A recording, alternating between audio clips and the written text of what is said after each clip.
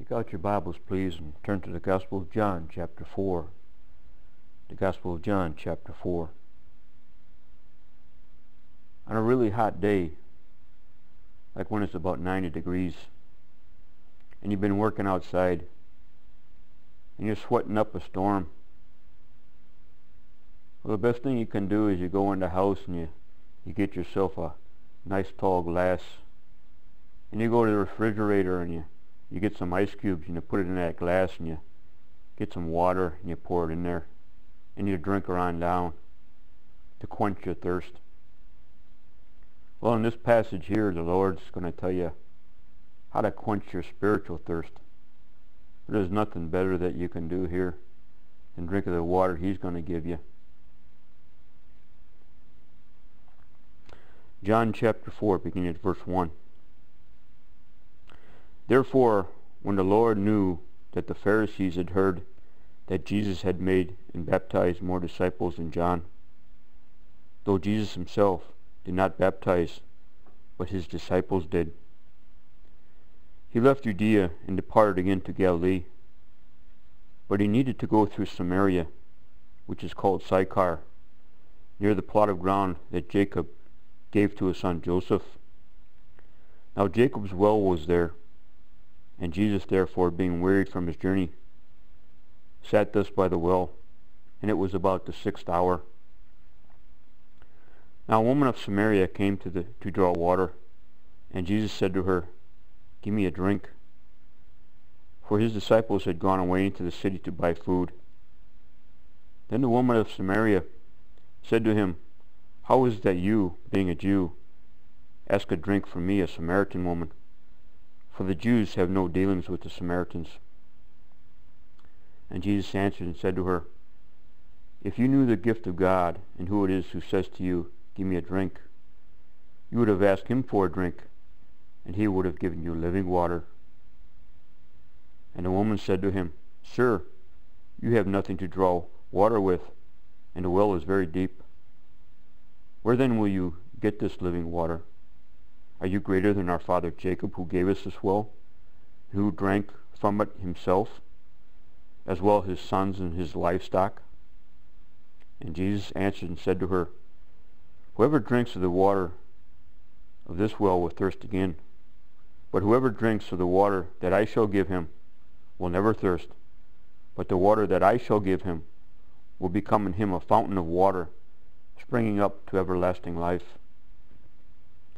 Then the woman said to him, "Sir, give me this water, that I might not thirst, nor ever have to come here again to draw water." And Jesus said to her, "Go, call your husband, and come here." And the woman answered and said, "I have no husband." And Jesus said to her, "You have said well, I have no husband, for you have had but 5 husbands, and the one whom you are now living with is not your husband. In that you spoke truly." Then the woman said to him, "Sir, I perceive that you are a prophet. Our fathers worship on this mountain, but you Jews say the place to worship is in Jerusalem." And Jesus said to her, "Woman, believe me, the hour is coming, and is now here, when you will neither worship on this mountain nor in Jerusalem, for you worship the Father. You worship what you do not know. We know what we worship, for salvation is of the Jews. But the hour is coming, is now here, when the true worshippers will worship the Father in spirit and in truth, for the Father is seeking such to worship him. God is spirit, and those who worship him must worship him in spirit and in truth." Then the woman said to him, "I know the Messiah is coming, who is called the Christ. And when he comes, he will teach us all these things." And Jesus said to her, "I who speak to you am he." Living water. Living water. That's what the Lord's going to give you. If you go down to verse 1, back to verse 1, it says, "Therefore, when the Lord knew that the Pharisees had heard that Jesus had baptized and made more disciples than John, and he baptized. Though Jesus himself did not baptize, but his disciples did. See, Jesus never baptized with water. He never baptized with water. His disciples did. Can you imagine if Jesus baptized someone in water and he didn't baptize other people in water? Some people would kind of look at those people as being kind of special. But the Lord doesn't want to have your focus on other people. He wants your focus to be on him. But the Lord himself was baptized. And he did that as an example to you, that once you come to Christ, you're to be baptized. If you go over the Gospel of Matthew, the first of the Gospels, Matthew chapter 3, beginning at verse 13, Matthew 3:13, says this, Then Jesus came from Galilee to John at the Jordan to be baptized by him. And John tried to prevent him, saying, I need to be baptized by you, and are you coming to me? But Jesus answered and said to him, Permit it to be for now, for thus it is fitting for us to fulfill all righteousness. Then he allowed him. See, baptism is a righteous act. And when you come to Christ, he tells you, you should be baptized. You be baptized just like he was. He's your chief example to fulfill all righteousness. Now Jesus, he didn't baptize with water, but he baptized with the Holy Spirit. And he told men to repent, to turn to God. That's the type of baptism he baptizes with.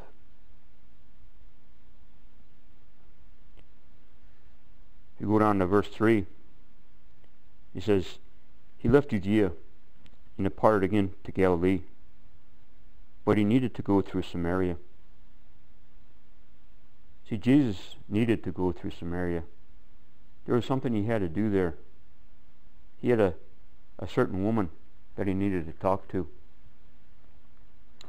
I remember when I was a lot younger,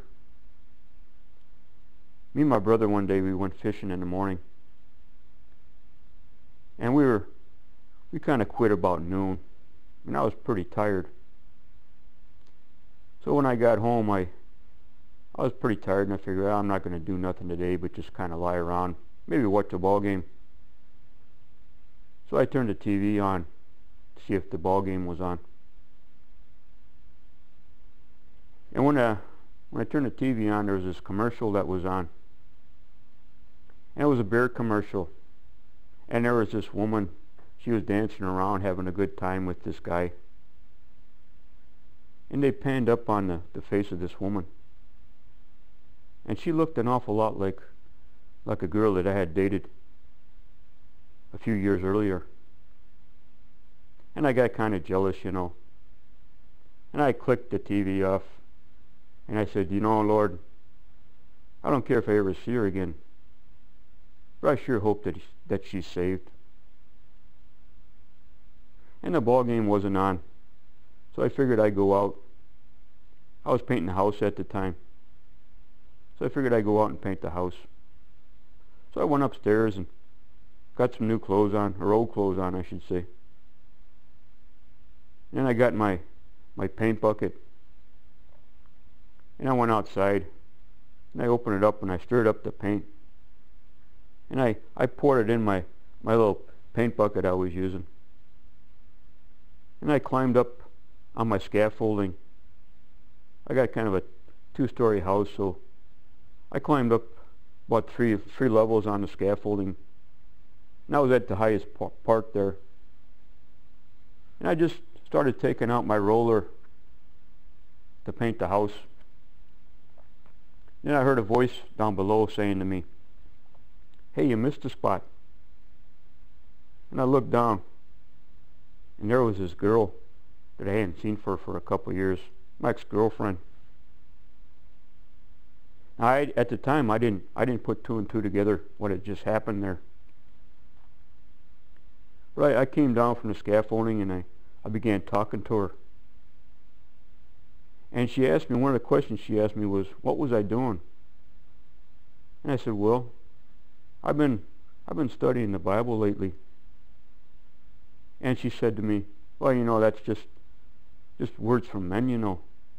And I said, no, that's the words of God. Men inspired by the Holy Spirit. It's the Word of God. And that kind of took her aback a little bit. So we talked for about an hour, and she left. And I kind of resumed painting the house. I had painted the house for another about 3 hours. And I was pretty tired, and I finished, and I remember just kind of trying to relax, and I began to sit down on the couch, kind of going through all the things that happened today. And then it hit me all of a sudden what just had happened. I just realized. See, by the time I said, you know, Lord, I just hope that she's saved, until the time that I saw her, couldn't have been more than 5 to 10 minutes. And that was like, wow. Well, anyhow, we began dating a little bit. And on one of those dates, I told her, I said, you know, I got something to tell you, and you're not going to believe this. Then I recounted that same story to her. And I said, you know, I think the Lord's trying to tell you something. I think He's trying to talk to you. Well, anyhow, she said she went home. She began reading her Bible. And later on, she told me that she read through her entire Bible within about a week or two. See, the Lord was talking to her. I mean, I couldn't go through the Bible in a week or two. It takes me about 10 years to get through the entire Bible, the way I read. But the Lord was talking to her. And in this story here, the Lord needs to talk to a Samaritan woman. He needs to talk to somebody. Back in verse 5. So he came to a city of Samaria, which is called Sychar, which is near the plot of ground that Jacob had given to his son Joseph. Now Jacob's well was there, and Jesus, therefore, being wearied from his journey, sat down by the well, for it was about the 6th hour. See, this was a famous place in history. Jacob's well was there. Jacob was one of the ancestors of all Israel. So this was a special place that Jesus was at. Basically the founding fathers of all the Jews, of all Israel. In verse 7, it says, a woman of Samaria came to draw water, and Jesus said to her, give me a drink. For his disciples had gone away into the city to buy food. Then a woman of Samaria said to him, how is it that you, being a Jew, ask a drink from me, a Samaritan woman? For the Jews have no dealings with the Samaritans. Now, who were the Samaritans? Well, during the time of Isaiah the prophet,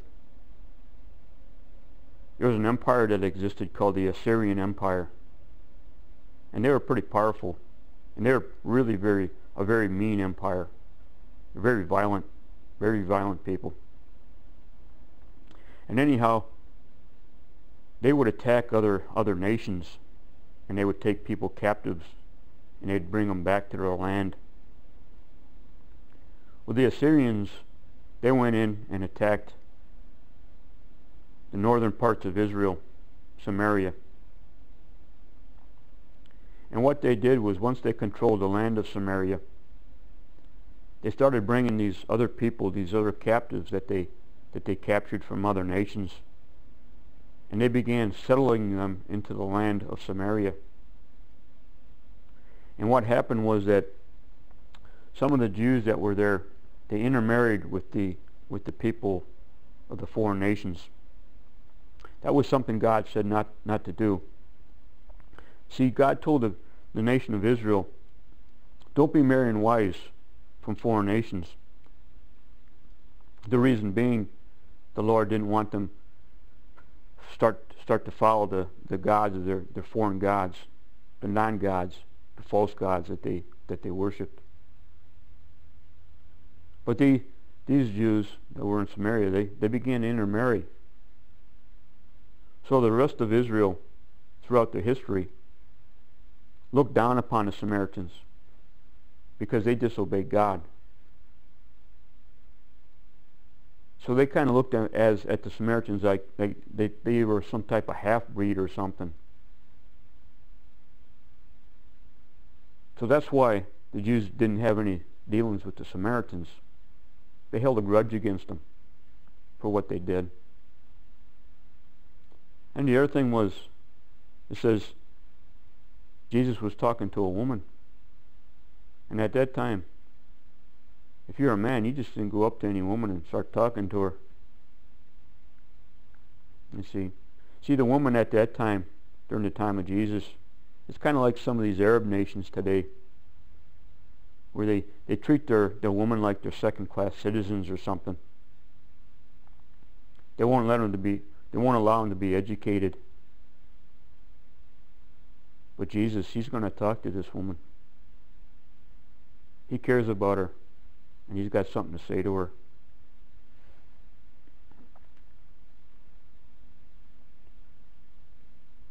In verse 10, Jesus answered and said to her, if you knew the gift of God and who it is who says to you, give me a drink, you would have asked him for a drink, and he would have given you living water. See, in this passage it says the gift of God.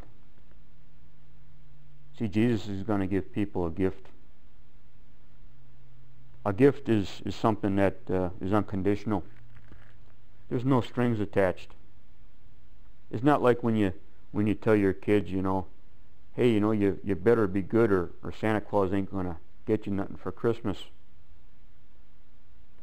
Well, then you know well, just as well, that your kids ain't going to be good. They're not going to be good, but you're going to get them a present anyhow, because you got an unconditional love for them. And that's the way it is. It's a gift. And the other thing was, the Lord says, hey, if you knew the gift of God and who it is who says to you, give me a drink. See, she didn't realize who Jesus was. And that's the way it is with a lot of people today. Oh, they might think Jesus was a good man, a nice philosopher. Or maybe they got him pictured as a little baby in a manger, a sweet little baby. But they truly don't know who he is. I remember when I first come to know the Lord, I began listening to a Bible preacher. And the first time I heard a Bible preacher, he said, Jesus Christ, he's God in human flesh. And I said to myself, no, Jesus isn't God. But then he began speaking from all the passages of the Bible that show you that Jesus was God. Then I realized who Jesus really was, who he was. She didn't know. The Samaritan woman, she didn't know at this time who he was. In verse 11, the woman said to him, Sir, you have nothing to draw water with, and the well is very deep. Where then will you get this living water? Are you greater than our father Jacob, who gave us this well, and who drank from it himself, as well as his sons and his livestock? Jacob's well. See, the woman, she was kind of relying on something in history.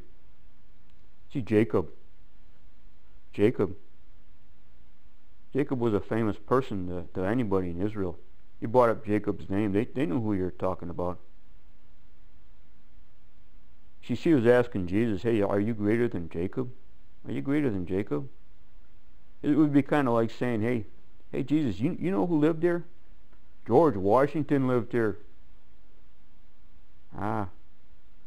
She was kind of focusing on that. But Jesus, he said, hey, you know what? You're not a child of God because you got somebody as one of your ancestors as a famous person. You're not a child of God because of that. You better be worshiping him if you want to be a child of God. You see, Jesus was actually greater than Jacob. As we just said, Jesus Christ was God in human flesh. See, Jacob, believe it or not, he met Jesus. He wrestled with him. And you're saying, how can that be?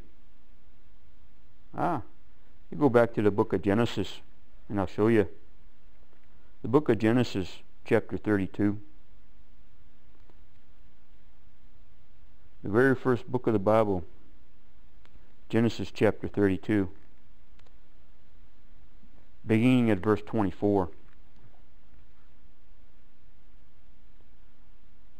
Then Jacob was left alone, and a man, even if you look in your Bible, the man, M there is capitalized, and a man wrestled with him until the breaking of day. And when he saw that he did not prevail against him, he touched the socket of his hip, and the socket of Jacob's hip was out of joint as he wrestled with him. And he said, let me go, for day breaks. But he said, I will not let you go unless you bless me. So he said to him, what is your name? And he said, Jacob. And he said, your name shall no longer be called Jacob, but Israel. For you have struggled with God and with men, and have prevailed. Then Jacob asked, saying, tell me, what is your name, I pray? And he said, why is it that you ask me about my name? And he blessed him there. So Jacob called the name of the place Peniel, for I have seen God face to face, and my life is preserved. See, Jacob wrestled with the God-man. He saw him face to face. And there's only one God-man. His name is Christ Jesus. He had his beginning at the very beginning of time. He was there at the creation of the world. And Jacob wrestled with him. So here, she asked Jesus a question, are you greater than Jacob? Oh yeah, he was. Jesus is greater than Jacob. You go to verse 13. Jesus answered and said to her, whoever drinks of the water of this well will thirst again. But whoever drinks of the water that I shall give him will never thirst. But the water that I give him will become in him a fountain of water, springing up to everlasting life. You know, I remember when I was young, in grade school, we used to study about the explorers of America. And one of the guys we learned about was a guy by the name of Ponce de Leon. He was a Spanish explorer, and he was one of the first ones to go down to Florida. And actually he named Florida. But one thing that we were taught was that he was looking for the fountain of youth down there. See, he was wanting to find something that he could drink physically that would keep him alive forever physically. But hey, Jesus says, hey, I'm going to give you some water. It's going to be spiritual. And you're going to have a fountain inside of you springing up to everlasting life. That's the type of water Jesus is going to give you. He's going to give you the Holy Spirit dwelling within you. And when you die physically, you ain't never going to die spiritually ever. You'll be alive forever with the Lord. You'll be alive forever with Him. He's going to raise your body. You're going to live forever with the Lord Christ if you put your faith in Him.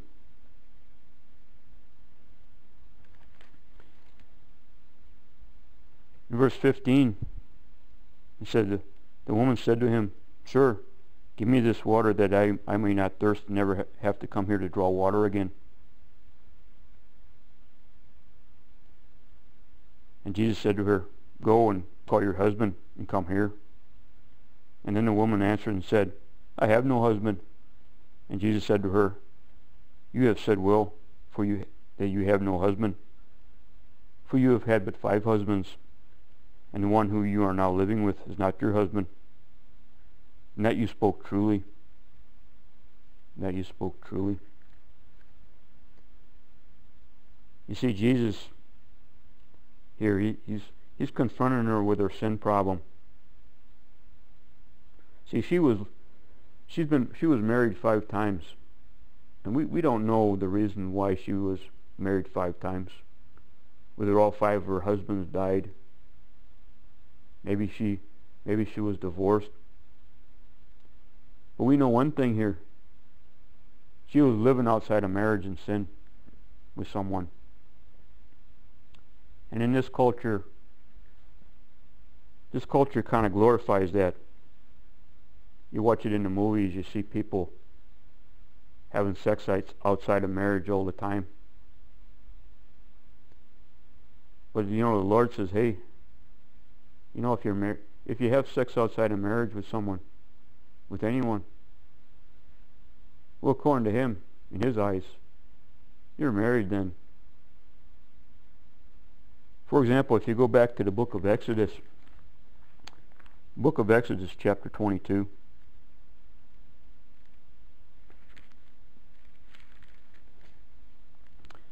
and beginning at verse 16, says this: "If a man entices a virgin who is not betrothed and lies with her, he shall surely pay the bride price for her to be his wife." To be his wife. You see, when you're running around with every Tom, Dick, and Harry out there, you better understand something.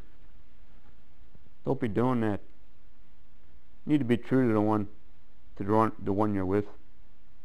Because the Lord says, hey, if you have sex outside of marriage, in His eyes you're married. So you really ought to do the right thing and go out and get married legally. That's what the Lord says. But see, hey, this woman here, she was living outside of marriage and sin. And Jesus confronts her with that. See, Jesus confronted people with their sin. So the first thing that she does is she tries to change the subject here.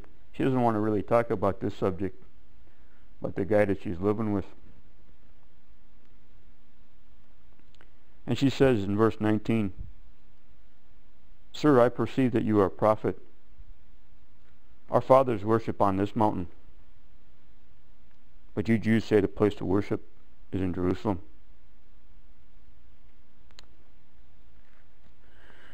See, she knew that there was something different about Jesus, because, Jesus was telling her something that probably nobody else really knew about her life. So you can't pull the wool over Jesus' eyes. He knows you. He knows what you're doing. He knows your heart. But there was something different about Jesus. See, she knew that it seemed to be to her that He was a prophet. He was a prophet. He's a prophet. The one that all the prophets in the Old Testament spoke about. Not just a regular prophet. Jesus wasn't. He was a prophet of all prophets. That's who Jesus was. You know, the Islamics believe that Muhammad was the last prophet. Muhammad was no prophet whatsoever. The last prophet that there ever was, never will be, is Jesus Christ. He's the one. He's the one you want to hear. Hear his words.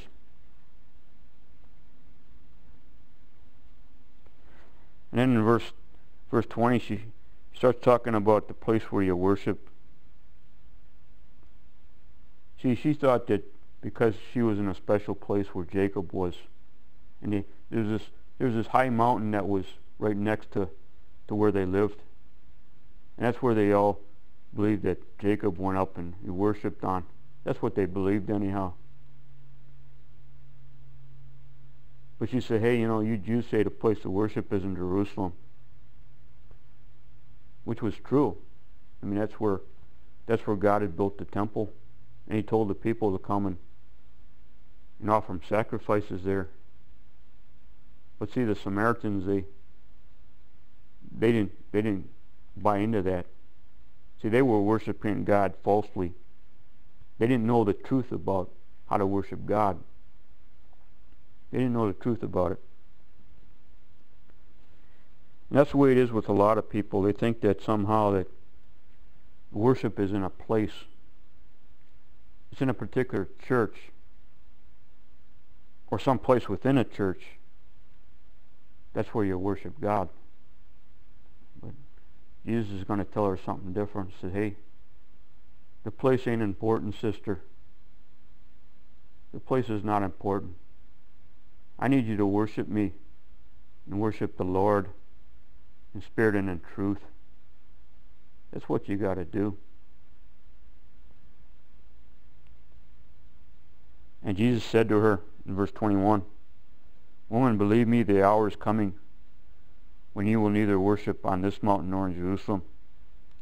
That's not where you're going to worship the Father. It's not where you're going to worship the Father. Then he goes on and says, you worship what you do not know, but we worship what we do know, for salvation is from the Jews. See, the Samaritans really didn't understand God fully. See, the Samaritans only believed in the first 5 books of the Bible. So they didn't believe in all the other books of the Bible, all the prophets that talked about the coming of the Lord Jesus. So they missed out on all these messianic passages that would tell you more about the Messiah. It's kind of like today it'd be kind of like the Mormons. See, the Mormons, they believe in a lot of the Bible, but they have their special book called the Book of Mormon. And so they have a false view of who the Messiah really is. And that's the way it is with the Samaritans. They didn't know, this woman didn't know a lot about the Messiah. And then the Lord says, hey, salvation is from the Jews. You see, if they would have known the Old Testament prophets, they would have known that the Messiah was going to come through Abraham, Isaac, and Jacob, through King David's seed. But see, they never really took King David as being somebody special. But the prophets all said that there'd be a son of David, a seed of David that would come. And Jesus was that seed of David.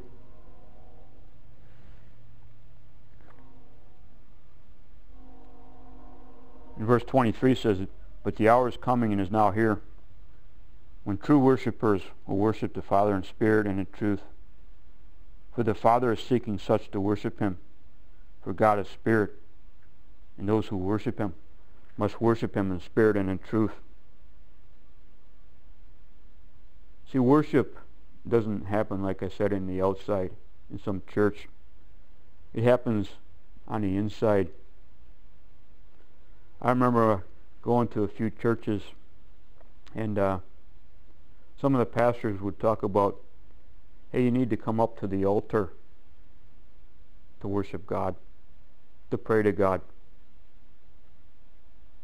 Let's understand something here, what the altar is. See, the altar in the Old Testament was a place where the Jews, they would bring their sacrifices, their animal sacrifices. And they would take a lamb, for example, and they'd put it on the altar, and they'd kill it. And then they'd burn that lamb. Now the Jews would bring it there as a sin offering to God, so that their sins would be forgiven. That's what the altar was all about. But you better understand something. When Jesus died, he was the lamb that was sacrificed on the final altar. That's who the Lord was. That altar was a cross. Don't be telling people they got to go up to some altar to see God, to pray to God. The altar isn't in a building. Not in a building. It's in Christ. He's the one who died for you. He was the final sacrifice, the final sin offering.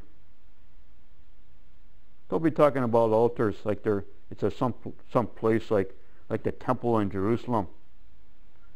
Jesus is telling you right here, hey, that's not where you're going to find the Lord. You need to worship the Lord in spirit and in truth. You want to know a little bit about the altar? Go to the book of Hebrews, chapter 13. There ain't no altars today except for Christ. Hebrews 13. It talks about a little bit about the altar.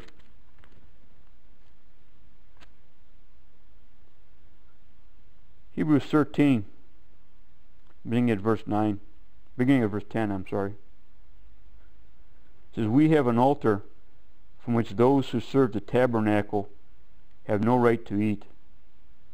For the bodies of those animals whose blood is brought into the sanctuary by the high priest for sin are burned outside the camp.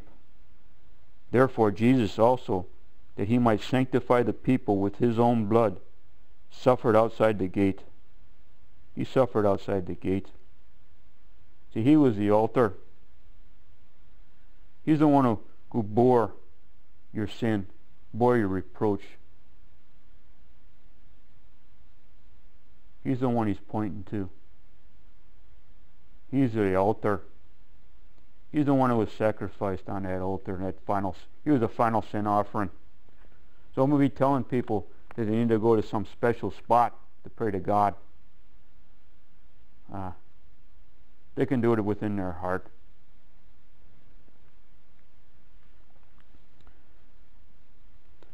Back in the Gospel of John, chapter 4, verse 25. Then the woman said to him, I know that the Messiah is coming, who is called the Christ. And when he comes, he will tell us all these things.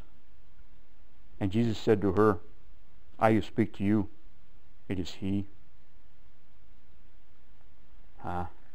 He was the Messiah. The Messiah means the Christ, the anointed one. See, the Lord, he was there.